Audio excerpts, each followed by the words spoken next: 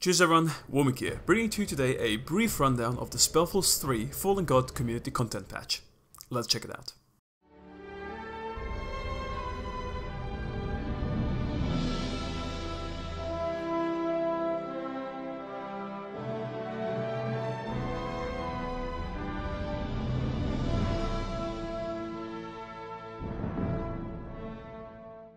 Like I already mentioned at the start, this content pack has been made by the community, the user Neox to be precise, and as such isn't official content for the game, but it brings some much needed map diversity and fun game modes to it.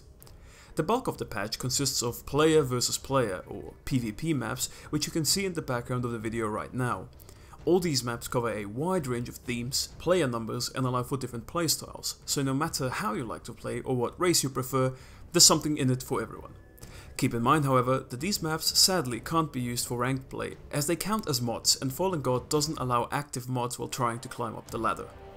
But if PvP isn't your cup of tea, the map pack also includes 2 updated Horde mode maps. For those who aren't familiar with Horde mode, it's a type of map where you have to defend a certain point or individual against increasingly difficult waves of enemies. These can be played alone, with bots as companions, or, that's my preferred way, with other players, as long as they have the right map installed. The pack includes the map Udat and Old Whisper, which are RPG and RTS based respectively. On the map Udat you get to only use your heroes, while on Old Whisper you are given the liberty of building up your own base camp and army. One thing to keep in mind when playing these maps is that you need to set the lobby up as shown on this image, or else they won't work as intended. Besides new maps, the patch also includes various quality of life changes, such as a third-person mode, a level cap increase for the campaign, a no special effects mode, and many other things.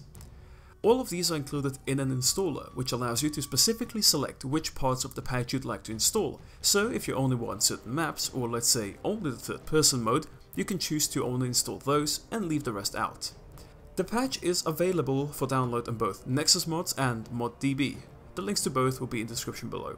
And before I end the video, just a quick mention that we're close to 1000 subscribers and the Q&A video, so if you enjoy the content here, please consider becoming one of them, as it helps me out a lot.